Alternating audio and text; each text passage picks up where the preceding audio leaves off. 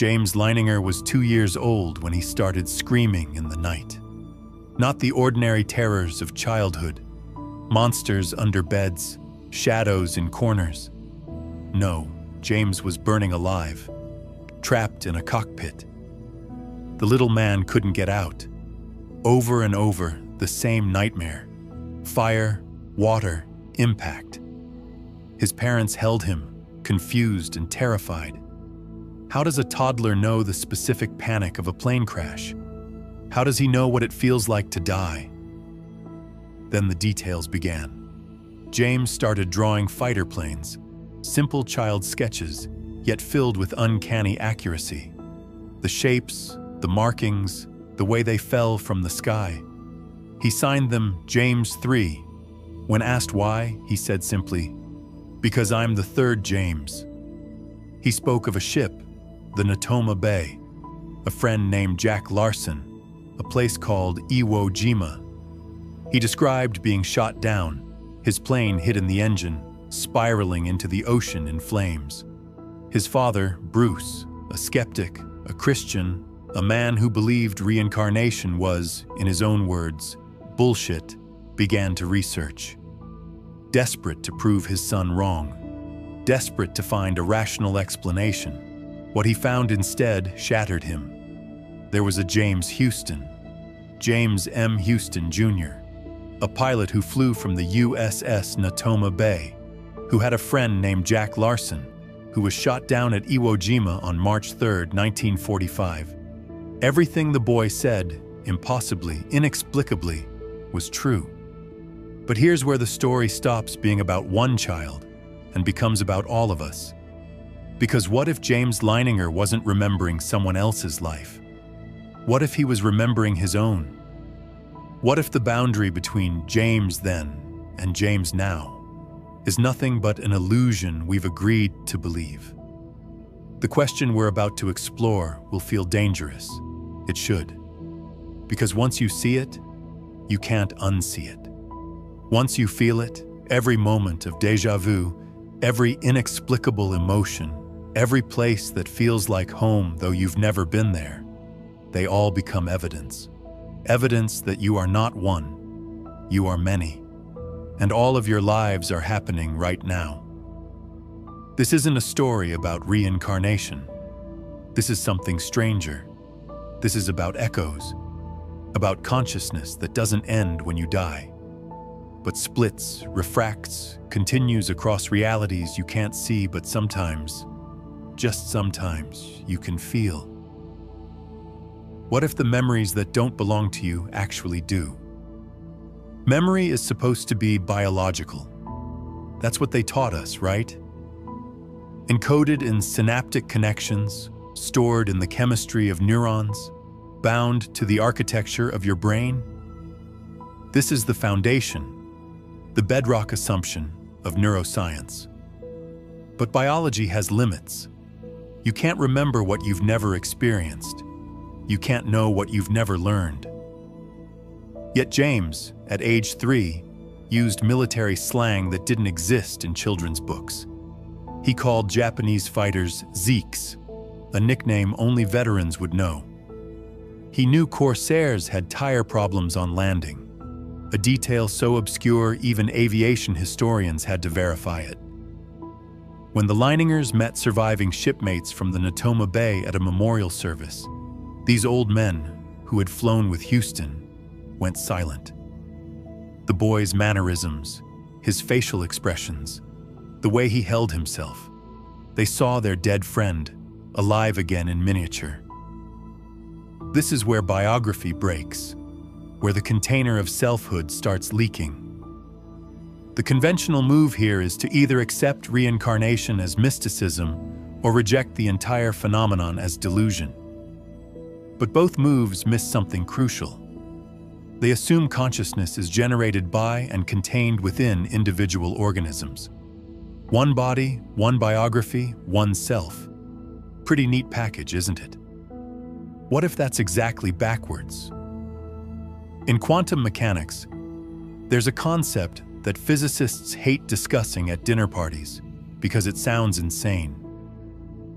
The many worlds interpretation suggests that every quantum measurement doesn't collapse possibilities into one outcome, but instead causes reality to branch into multiple versions, where all outcomes occur simultaneously.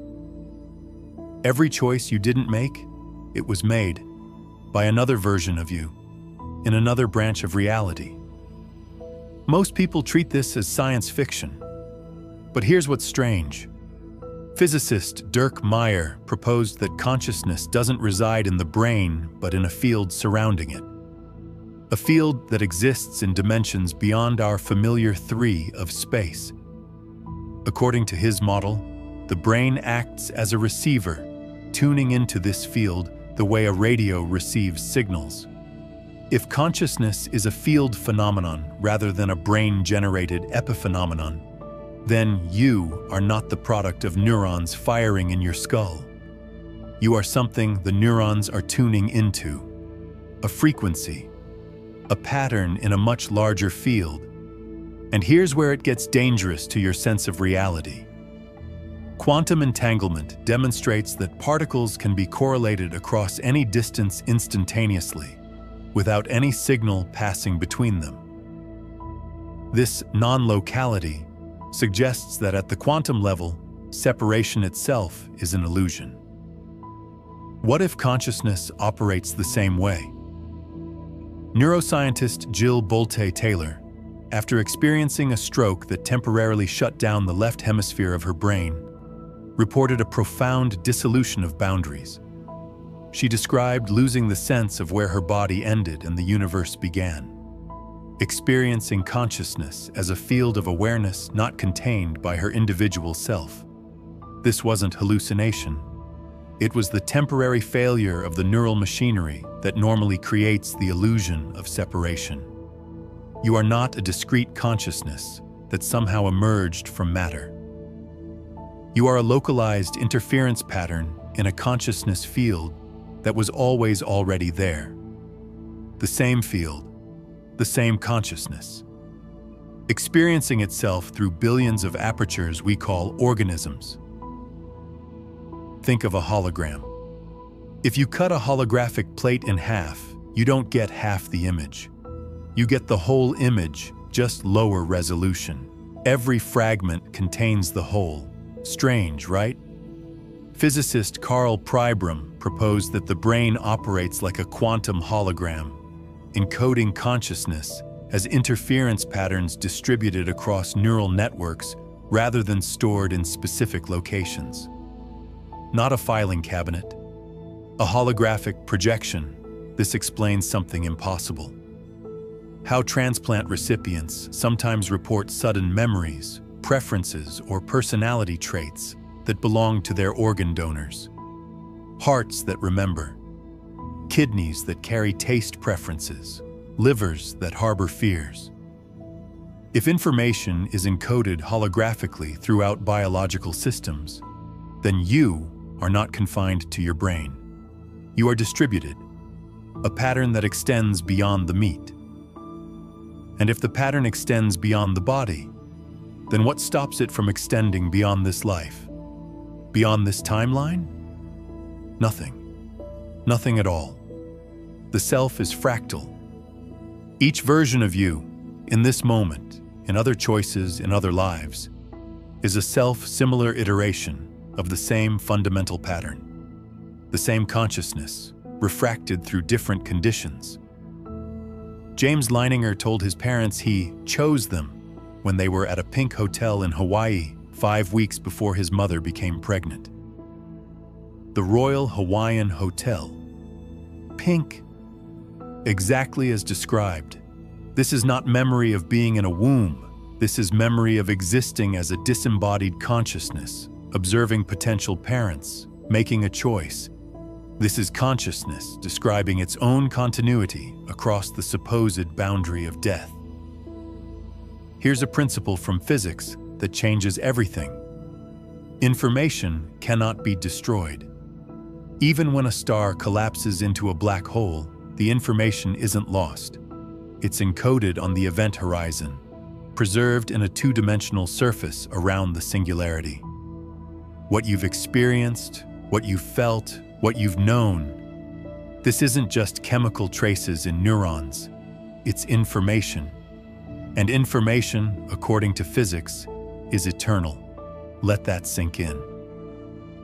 The infinite spiral staircase theory proposes that consciousness exists in a hyperdimensional field that pervades space-time at scales smaller than the Planck length, the smallest possible unit of space. This field, which physicist Chris Hardy calls the semantic field, serves as the organizational layer of reality itself. Every thought, every emotion, every moment of awareness, these are patterns in this field.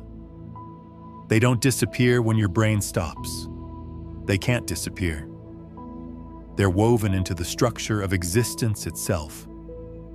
Scientists have documented identical twins separated at birth who develop the same obscure phobias, laugh the same way, marry people with the same name. They call this genetic similarity. But what if it's something else? What if these twins are tuned to the same frequency in the consciousness field, receiving the same signal through different bodies? This isn't metaphor. This is pattern recognition across supposedly separate minds. You are not contained in your biography.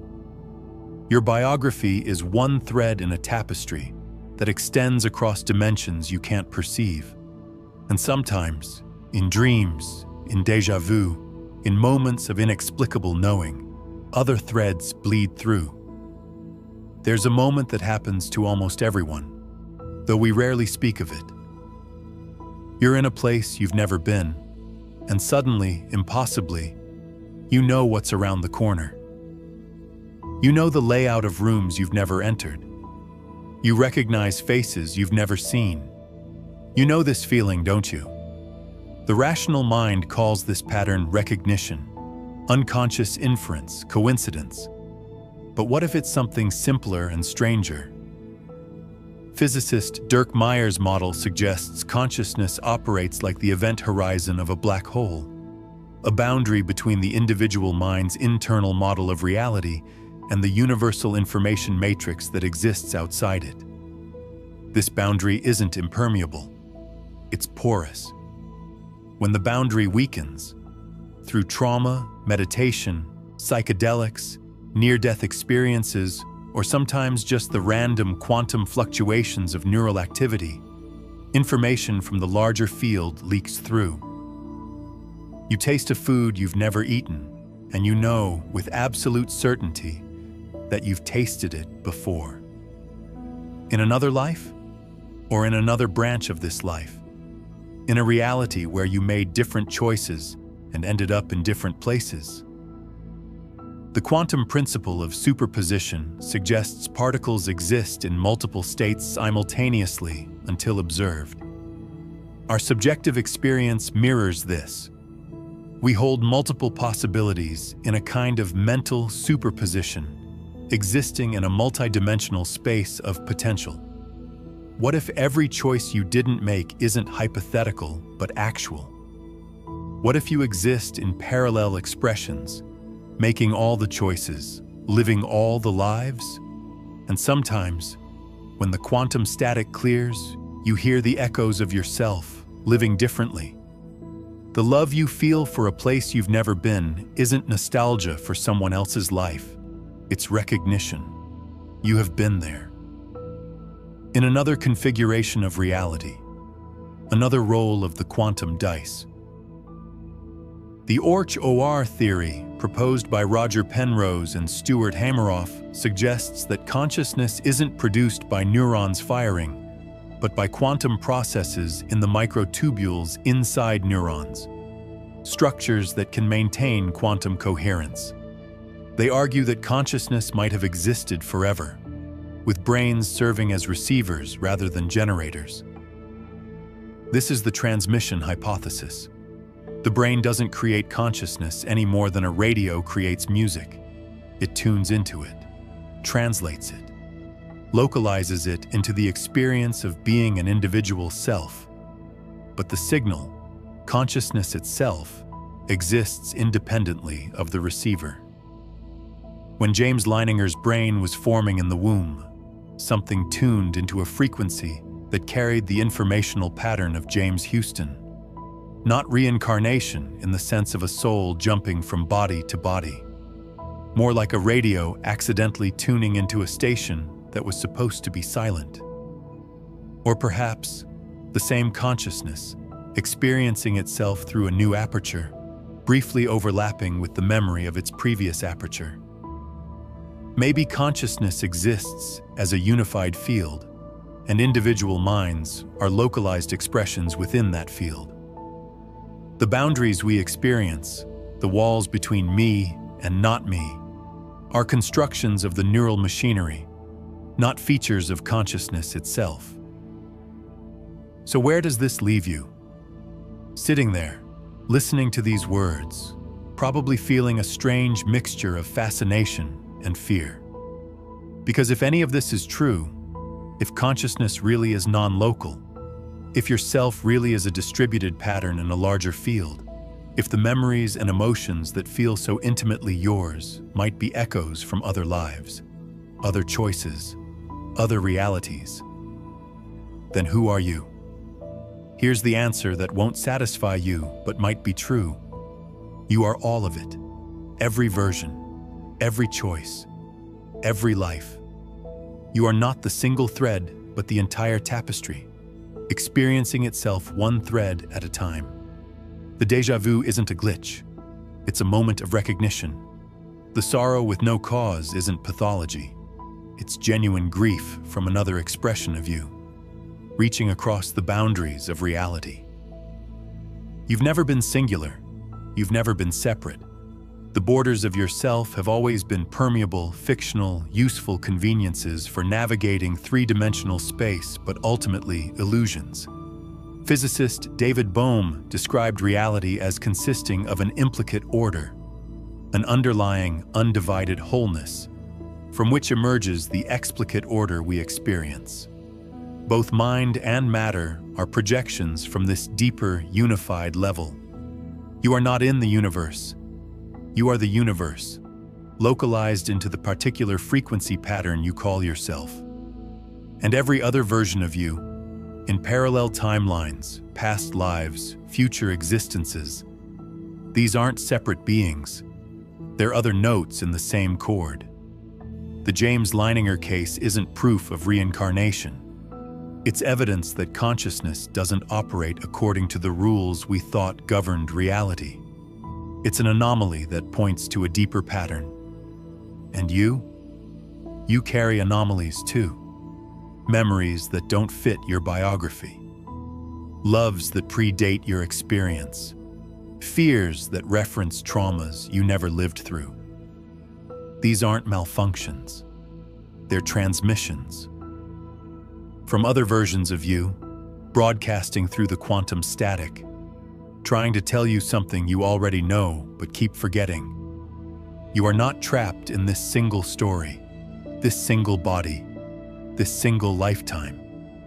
You are the consciousness that dreams all of them into being. And if all consciousness is one, then every life, yours, mine, his, is simply the same awareness exploring different shapes of being. And somewhere, right now, another version of you is watching this same moment, feeling the same recognition, hearing the same echo. An echo that doesn't fade, it only changes form.